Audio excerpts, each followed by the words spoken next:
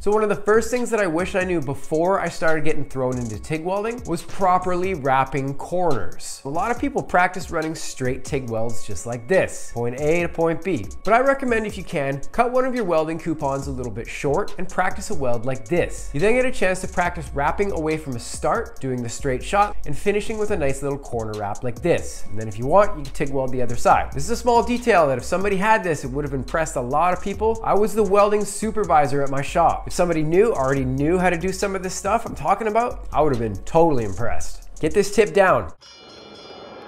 So worrying about burning through at the start of a pass is definitely a valid concern.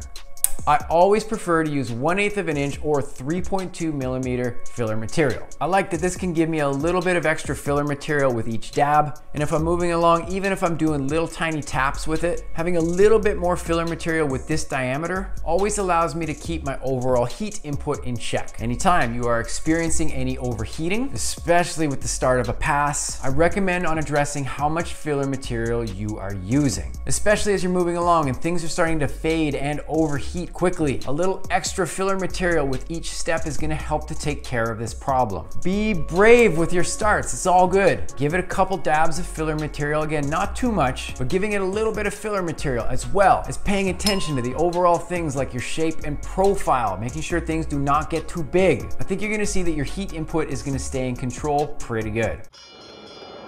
When people are struggling with tacks that are being a little bit naughty, add movement to your tacks. Now, what do I mean by this? Take a look at the first one again here. This has been heated up in one single area, that's it. I recommend doing something like this, where we essentially see a bit of movement from the first part of the tack to where we finish the tack. So essentially what we're doing is 2 tacks instead of 1. Sometimes it's not that much, but even the tiniest bit of movement, combined with a bit of filler material, this stands a much better chance to hold and be able to resist some strain. Remember, our joint can be under pressure before welding and especially during welding. Adding some filler material, a little bit of movement, this is absolutely gonna give yourself a better shot at getting these things to hold strong. Another really important thing here, when I say adding filler material, some people might assume adding more filler material makes it stronger. Not go overboard with this one. Remember, we are gonna weld over this later. I recommend making each tack roughly the exact same size and profile as the weld that is gonna go over it later.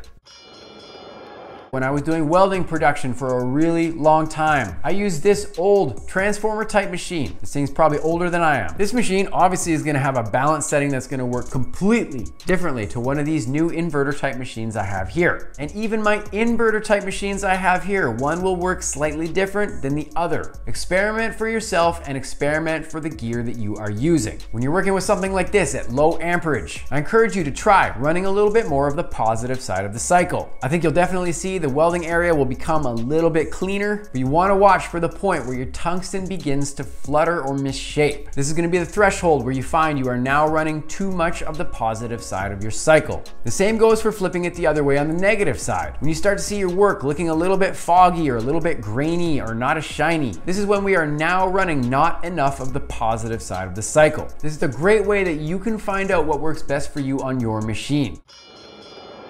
All right, the next one up is super common. I'm kind of surprised how many people don't know how to do this. And that is how to properly weld and fill a hole and then finish it off with a grinder. If you don't know how to do this, you're gonna start out by welding just on the edge of it and you're only gonna do half of the hole. All right, after you finish the first pass on the first half, spin the piece around or reposition yourself and do the second half. All you're doing is you're just gonna lay a pass down, just butter up the edge so you can close the gap a little bit. Then you're gonna spin it around again, repeat on the other side, and finish up with a final dab like this. All right, when you flip the plate over now, work on the other side, you can actually hit it with a little more heat comfortably. We want to fully connect with the filler material that we put on the other side. This is how we ensure that we have complete penetration. But you can see how important this skill is. You can literally make a mistake like this disappear, especially if this part was getting painted after manufacturing. This little boo-boo never even happened. Practice that one up. That one's a lot of fun.